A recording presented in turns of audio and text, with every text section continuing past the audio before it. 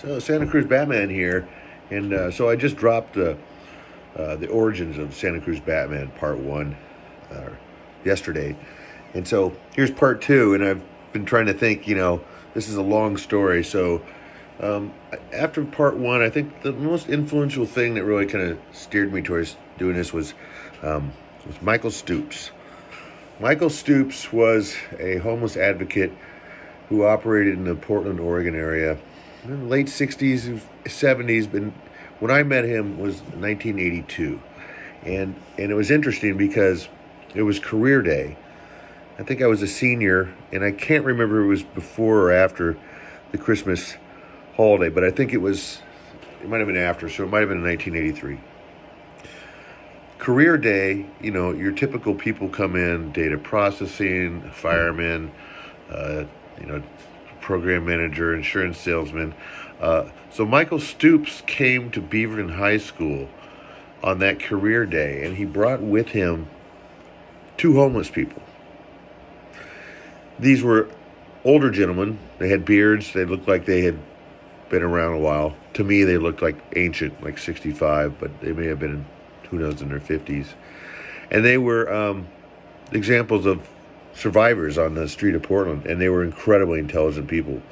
So here it was, everyone was thinking it was a joke, career day, and he's bringing 2 homeless people. But I just remember Michael, he was so intense.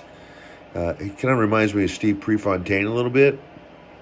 His gaze and his manner of talking to you just grabbed your attention. I thought he was one of the smartest people in Portland. And he looked around this room because it was being held in it was very popular. Career day, that sounds like a hoot. Let's go see this guy who's going to bring 2 homeless people. And he kind of opened up, looking across the whole audience of, I think there was over 100, maybe 150 of us crammed in the band room. And he says, you may not know it, but I'm looking out here, and at least 2 or 3 of you in the future are going to be homeless. And so you might want to pay attention. That shut the audience up a little bit.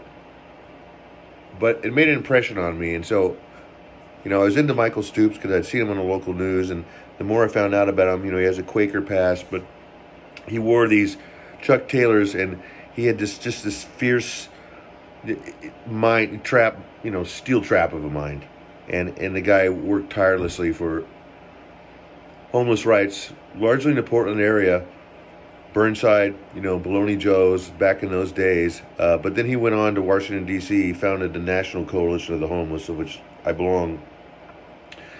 And unfortunately, the last time I communicated with Michael, it must have been a month or 2 before he passed in May of 2015. What a talent. And so that's the end of Part 2. Michael Stoops, God rest his soul, of Portland, Oregon. I encourage you to Google him. He was a fantastic human being, and he worked with a couple other fantastic human beings.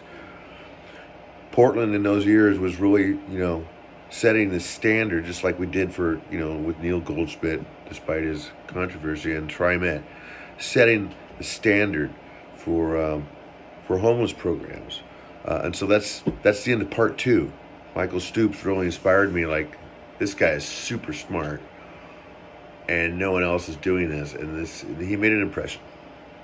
I got my V150 set up, and so, when they come driving by, those guys, for all they know, it's an actual official. And I got through that roadblock by just saying, hey, there's an oil fire. It's pretty easy to get around these guys if you just... It's a little weird coming back to the Pacific Northwest. It's just, you kind of forget how granola it is. 503-308-485. Doggone Sparter. That's a life coach for your dog,